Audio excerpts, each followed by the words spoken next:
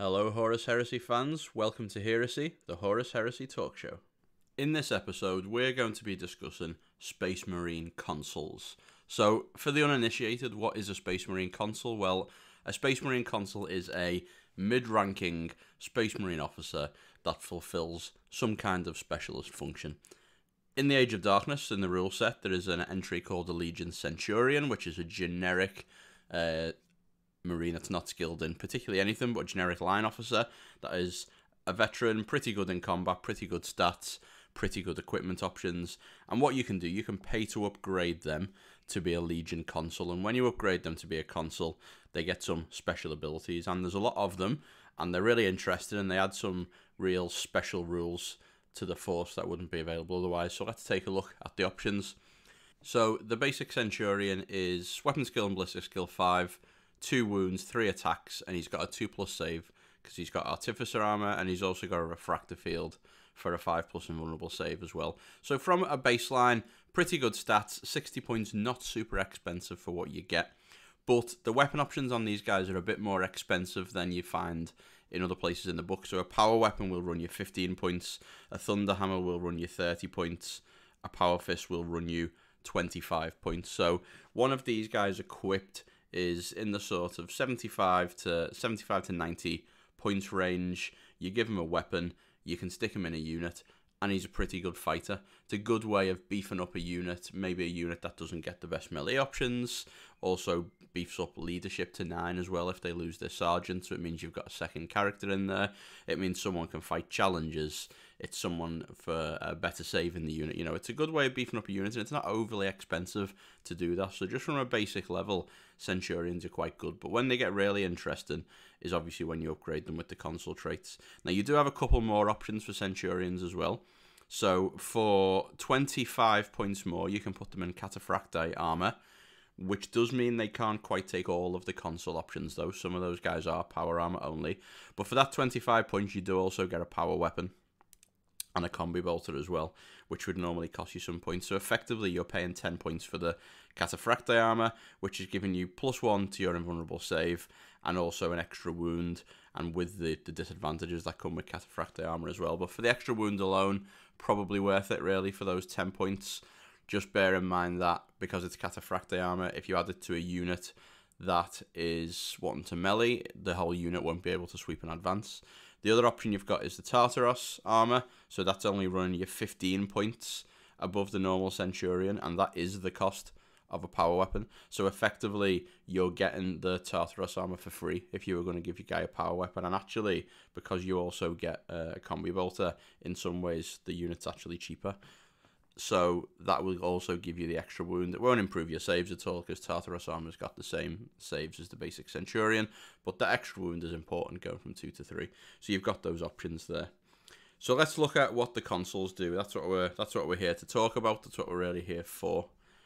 And we're just going to go through them one by one. So the first one, and one of the biggest ones, is the Librarian. So the Librarian is a 45-point upgrade, and the Librarian quite simply gives you access to a psychic discipline. It also means you can replace one of your power weapons with a force weapon at no additional point cost, which is a great upgrade. Force doubling the strength of the weapon, meaning you'll be able to instant death most things, and also letting you chop your way through corrupted units as well. And the Librarian can take a psychic hood for 15 points, which I think is also really good. It gives people -2 leadership on the tests when they're trying to cast psychic powers, which turns things from a generally an auto cast into a not quite as easy to cast.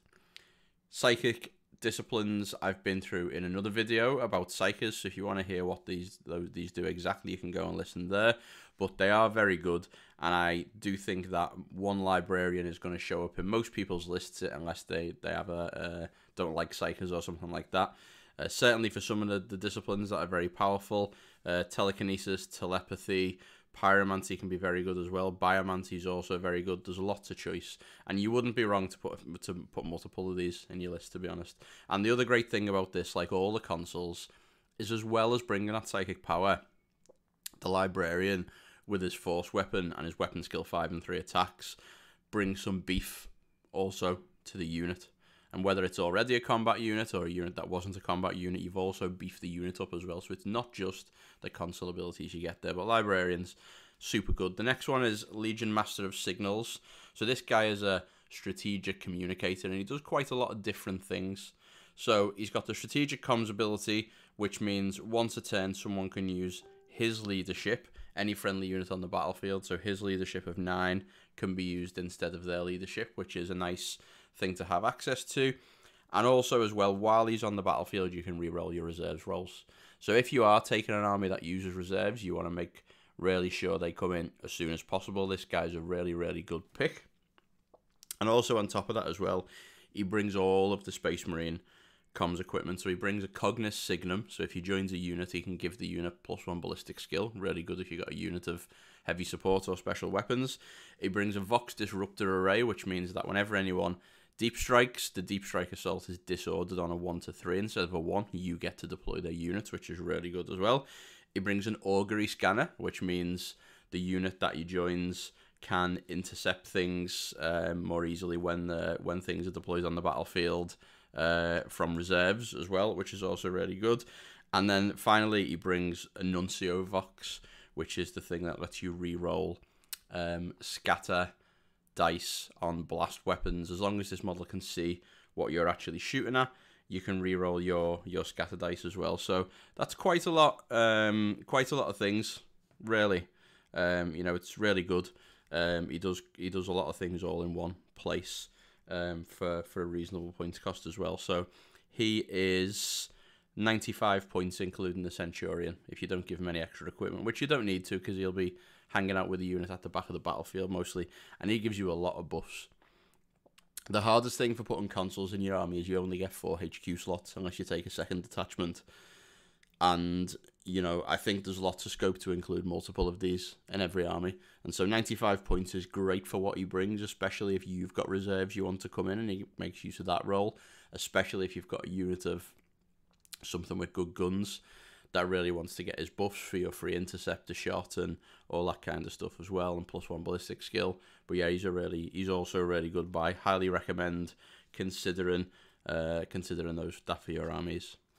The next one is the Legion Esoterist, which is kind of interesting. These are sort of, depending on which style of them you take, they're either early Grey Knights and they like to banish demons, or they're early Chaos Sorcerers and they like to summon demons, so they do a couple of different things. So they get their own special psychic discipline, one of which basically reduces the strength and toughness of corrupted units by 1, which is very thematic, very cool, something you might take if your friend plays Word Bearers and you say, look, I'm going to bring one of these, it'll be fun, and he agrees, and you bring it with you.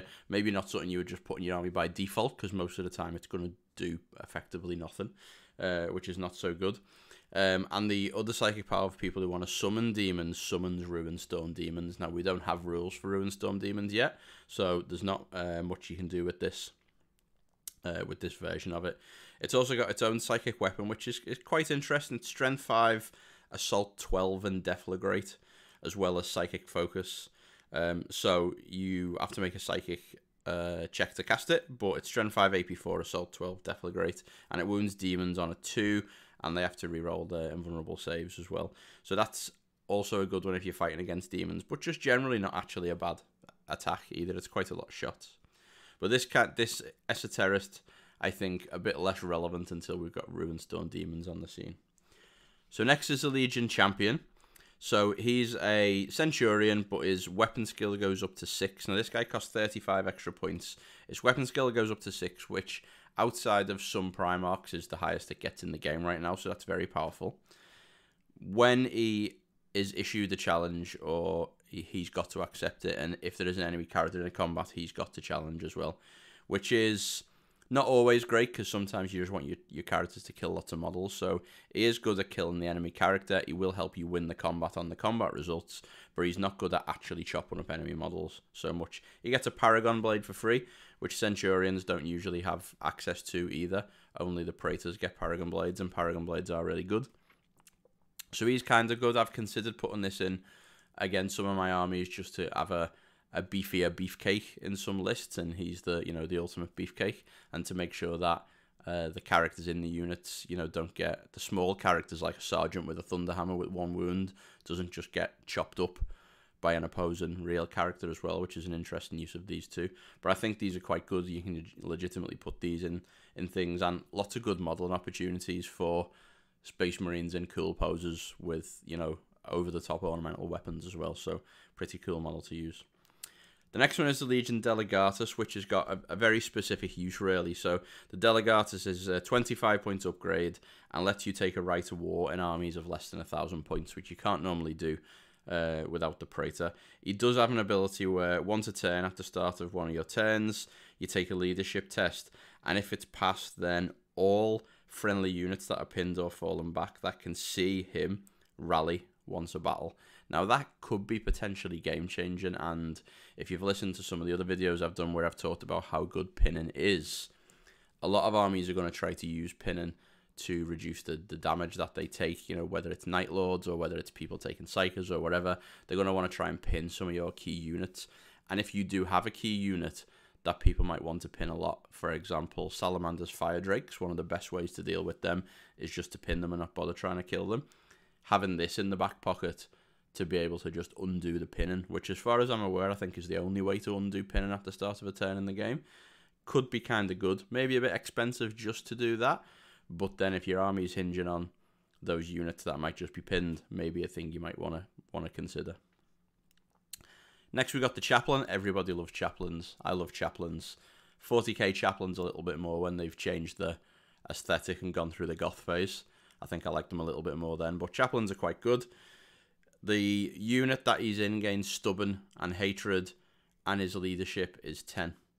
Now this is also powerful for the same reason the Delegatus was good. So a Stubborn unit with leadership 10 is basically immune to all of those nasty pinning things. It's immune to, you know, losing a combat by 1 or 2 points and then suddenly breaking and running and getting destroyed is an awful thing to have happen to you, and he basically makes sure that that doesn't happen, really, with Stubborn and leadership 10. He also gets a Crozius Arcanum, so if he's got a power weapon, it's going to be master crafted, so he'll get to re-roll one of his hits as well. And he gives the entire unit, including him, Hatred, so the whole unit's re-rolling all of its hits in combat in the first round of combat as well. Now that's a great buff. There aren't, again, many ways to deal with pinning and leadership based effects in the game right now. One of the best ways you can do it is just by having a high leadership, and also you get helped out an awful lot by having Stubborn, so most things don't modify. So that's a really good good ability, and if you put him in a unit that is pretty good in combat, let's say that unit is maybe a unit full of Borden shields or something like that, where they've got some power weapons, they're all going to get them rerolls, and even if they do lose a combat, you know, maybe by 1, they might not have lost a lot of models because they're tough, they're going to stick around, and you're not suddenly going to lose an intact unit to morale. So I think the Chaplain is also a really good option if you're running one of them units. See a theme with these consuls running through, what a good job they've done of making all of these consuls desirable and, you know, not too expensive for what they do. The Chaplain's a 35 point upgrade again. Next is the Vigilator. So the Vigilator is the sniper, and it's got a really good Forge World model, and also really cool opportunities to model these yourself as well. There's lots of good bits off the Primaris kits for scopes and elongated silence barrels and that kind of stuff as well. So the Vigilator gains the Mark for Death rule, the same as Seeker Squads have. He also gets the Master Sniper rule, and you can give him Scout or Infiltrate, your choice, at the start of the battlefield, at the start of the game. So when you make a shooting attack with this guy, the Master Sniper rule, he's got Rendon 2+, so it means if he wounds, it's always Rendon. And he also gets Shell Shock 1. So because he's a sniper, you're going to be forcing pinning tests on people, and this is going to give them -1 leadership, which is exactly what you want. So if you already have them rules, they don't stack, of course. So he gains a Mastercrafted Nemesis Bolter and Melter Bombs for no additional points cost. So basically this guy's hitting on a 2 with a reroll with his Nemesis Bolter, because his Nemesis Bolter is Mastercrafted, and then he's wounding on a 2, and that wounding on a 2 is Rendon as well. So he's pretty much almost guaranteed to kill a 1 wound character model anywhere within 72 inches every turn, and that could be an Apothecary. So on turn 2 he's killed 2 Apothecaries, he's already made his points back for you. He's 35 points, so that's a 95 point model. He's already made his points back. on turn 2, he's killed 90 points worth of apothecaries, even if they didn't have any upgrades. And then he's free to go on other stuff. And in killing them apothecaries, he might have also pinned their squads at the same time with his Shell Shock. I think the Vigilator's fantastic. I think he does lots of stuff that you want to do, whether that's killing sergeants or picking out special weapons or killing those apothecaries that you really want to kill. The Vigilator could go in literally any Space Marine army and you'd never be sad that you had one. Next is the Legion Pathfinder. So the Pathfinder is a scout, so he's only a 10-point upgrade, but he loses his Artificer armor and has to replace it with 4+ save scout armor and a Mastercrafted Astartes shotgun. But what he does gain are the Scout, Infiltrate, Move Through Cover, and Pathfinder special rules, and he increases his movement to 8 and also gains the Skirmish subtype. So this is really interesting because you've effectively, by buying this guy for only 70 points, which is not very expensive, you've gotten the ability to infiltrate or scout any unit in the army just by adding him, because when you've got a scout or an infiltrator in your unit, you get that ability. You've also got move through cover and you're immune to dangerous terrain. So all the movement rules you could possibly want for 70 points. Now, if you could buy a 70-point upgrade for a lot of units that gave them all this, you might well do it. And it also happens to come with that weapon skill 5, ballistic skill 5 body. So you give him the power sword, he's got the Astartes shotgun, and he's bringing all these things as well. And this is really good on something like, you know, a melee squad or just a squad that wants to be further up the field. Makes it easier to move it around, ignoring the cover. And it's not just really not that expensive for what it gives. So this is a very interesting upgrade as well for me. I think this guy's fantastic. Next one is the Legion Herald. So he gains the Fearless and Fear 1 special rules. Interestingly, doesn't grant them to his unit though, as you would maybe expect. But what he does do is he comes with a Legion Standard. Now the Legion Standard is a really great piece of war gear, predominantly because it gives the unit the line characteristic. So that means that that unit becomes scoring. So by adding this guy to your unit, you can make any unit effectively a scoring unit, which is really good. The second benefit is all units within 6, so the unit that this is in and ones nearby, also have a leadership 10 for morale and pinning checks. So going back to what I said before, another one of the ways to actually counteract those pinning and morale effects that, you know, are quite actually hard to find. So this is a really, really good upgrade. Again, it comes on a body with 3 attacks and weapon skill 5, so don't forget that when you factor in the points cost. And he's only a 20-point upgrade as well. So this could be 80 points to get access to this guy, or you can also put him in this is one of the ones you can put in Cataphract the armor, which you might want to as well. So that would make him 105 points with a power weapon. To turn a given unit, a very tough unit maybe, into a scoring unit, as well as add a body, that's a really good trade-off. The next one is the Forge Lord. So this is one of the guys that allows you to bring robots into your army. So he's a 40-point upgrade. He gains Battlesmith 4, Master of Automata, and the Thalaxes special rule, which allows you to bring Thalax cohorts. Now, Liber Mechanicum's not out yet, so we don't know how good this is or isn't. But he does get a Machinator Array, which is a pretty good piece of war gear. It gives you 2 big servo arm attacks at Initiative 1. It gives you Feel No Pain. Sorry, no, it doesn't give you Feel No Pain 5. That's what the Iron Father does. But it gives you 2 additional attacks and plus 2 to your Battlesmith. So he's effectively Battlesmith 2, and a couple of guns as well, Melter Gun and a Flamer. So he's pretty good in terms of upgrade. I think the Machinator Array is a really good thing to have access to. You can also buy a Cyber Familiar. You can buy a Cortex Controller as well. So we'll see how good he is once we know the stats for those robots. We got the Primus Medicae. So this is a sort of super apothecary. He can make you re-roll your failed It Will Not Die rolls. And he also comes with Narthessium as well. So he does grant the Feel No Pain the same way as an apothecary. But It Will Not Die is not a very good rule, and it's particularly not a very good rule on 2 wound models. And on top of that, there's not many models with It Will Not Die that have it anyway. I do wonder whether this is a typo and it's supposed to let you re-roll Feel No Pain rolls, and we'll see if that works. But as this stands right now, the Primus Medicae is a 45-point upgrade, which is huge, and he's actually pretty poor. So if these rules are correct, this guy is just not very good at all. You're just taking apothecary for under half the points. But if it does turn out that allows you to re-roll your feel no pain rolls as well. He will be maybe good as a super apothecary. Will he be worth it compared to a normal apothecary for 45 points? Maybe not. And that might make him the first one of these consuls I'm actually not very excited about. But, you know, the number of them we've gone through so far, that's a pretty good record. Siegebreaker is next. The Siegebreaker is very good. I really like him. Start of the shooting phase, you pick a unit within 6 inches. That unit gains the Sunder special rule for the duration of the shooting phase. He also comes with a Nuncio Vox, so makes your blasts more accurate. 3 Phosphex bombs, which is, you know, fine. Someone gets close, you can throw Phosphex bombs at them.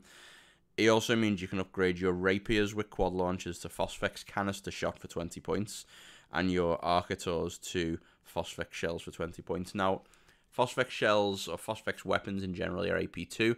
They're one of the few things in the game that's actually pretty decent at killing Terminators. Although generally Terminators have the heavy subtype, which does mean that they'll get to reroll against those blasts that you'll be throwing out. So they'll still have a 4+ with a reroll or a 5+ with a reroll. So not, you know, super incredible as it might look at first sight, but better than them needing a 2. But what it is good at is killing Space Marines, obviously, because it's got AP2. You know, and it wounds them well, leaves that blast there as well. So these are pretty good upgrades. But even just for his basic ability, 45 points, taking him to 105 base. On some units, gaining Sunder can be very, very big. So as an example, in Iron Warriors, where you have to take a Siegebreaker for one of their rights of war, if you use this on a unit of Tyrant Terminators with missile launchers, which are strength 8, Iron Warriors ones go to strength 9 when they're shooting at vehicles, and then you give them Sunder. So you've essentially turned all of those missiles into las cannons, pretty much. And if you've got a big unit of them Tyrant Terminators, maybe 10 of them, they're putting out 20 missile shots, strength 9 Sunder, they're going to blow stuff up regardless of what. Even if it's armor value 14, you're going to hurt it lots. If it's armor value 15, you've still got a very good chance of doing a lot of hull points damage to it just with glances as well. So I quite like the Siegebreaker. You do have to invest quite a lot of points into making your stuff Phosphex, but even just for his basic ability, he's pretty good. Next, we've got the Armistos. The Armistos is not very good, but very cool, and I really want to build one as a modeling project. So this is the guy who's in charge of heavy weapons for the Legion. So he gains the heavy subtype. He comes with an augury scanner and a Cognos Signum. So again, he gives you that free interceptor, and he also gives you the ability to give someone +1 ballistic skill. But in heavy support squads, where this guy kind of would go, you can get those things anyway. So, you know, maybe not so exciting. And you can give him a mastercrafted heavy weapon, basically. So he can have a mastercrafted las cannon, for example, or a mastercrafted missile launcher. So he's actually quite expensive, because he's a 15-point upgrade, so he's a 75-point Centurion, and then you pay for the weapon on top. So a las cannon is 90 points for a single mastercrafted las cannon. So I'm not sure what this guy's role sort of is. If anything, I think you take him and you put him in units that aren't heavy units. So, you know, maybe because these Centurions are relentless by default, he can wander around with a heavy weapon and shoot it. So maybe if you really wanted to put a Volkite Culverin or a Multi-Melter into a unit of 20 Tactical Marines and have this guy lead them around, maybe that would be a thing you'd do. You know, he can use his Cognos Signum to make all those bolters ballistic skill 5 or something like that. I don't think he's got great uses, but just a Space Marine with a mastercrafted las cannon seems really good. Like a great modeling opportunity. So I think I'm going to make one of these just for fun. So next we got the Moritat, gunfighter, dual pistols. He's a scout, he's got counter attack, he's got bitter duty, so he can't join a unit unless that unit also got bitter duty, and he's got chain fire, so whenever he shoots his pistols, he shoots both of them, and he gets 6 times the shots, which is kind of crazy. His special rules effectively prevent him from firing too many shots with things that have got armor bane, so Inferno pistols, or plasma pistols as well.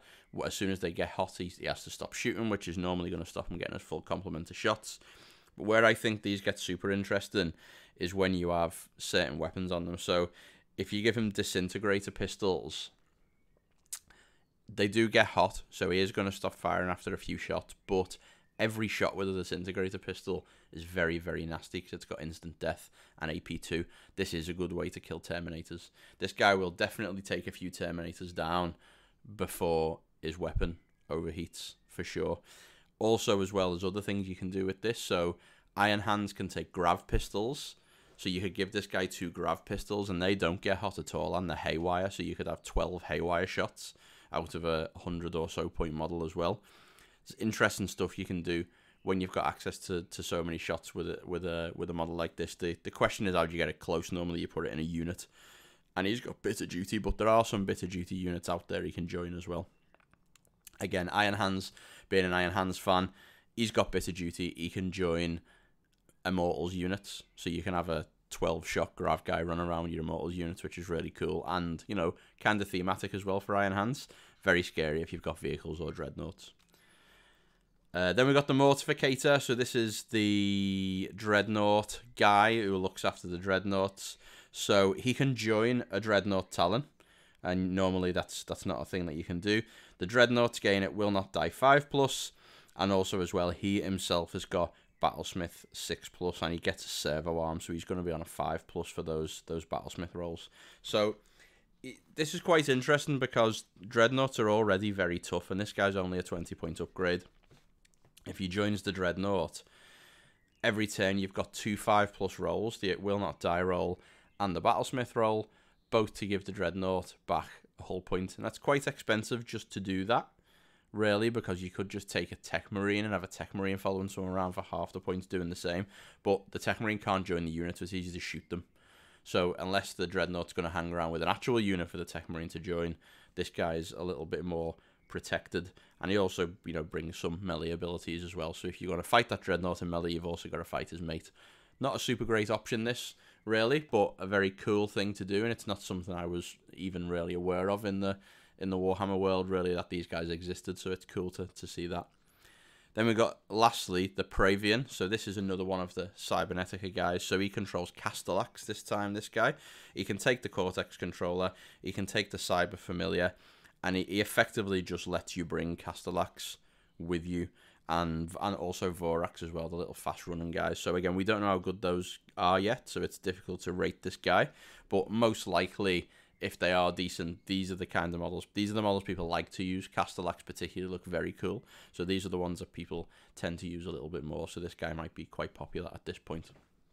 So there you go. A summary of all of the consoles available to you in the Horus Heresy. Lots and lots of them are good, and the ones that aren't so good are still viable, and they do give you lots of modeling opportunities and opportunities to add some characters to your force, whilst also bringing more things that are effective on the table as well. I certainly think we're going to see a lot of Librarians.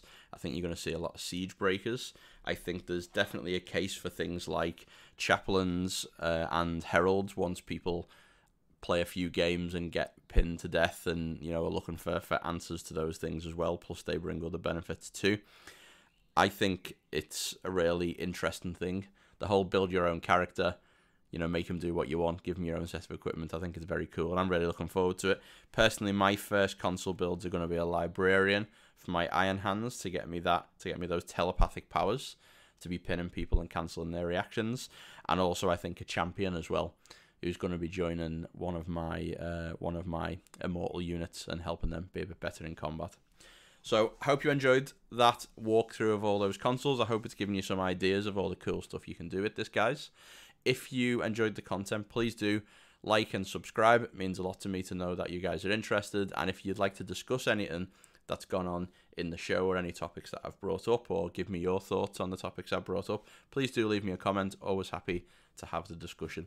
To finish up, I'm going to leave you with a quote, this time from the Dawn of War computer game, which I think is very relevant to this episode. A good soldier obeys without question. A good officer commands without doubt. Bye-bye.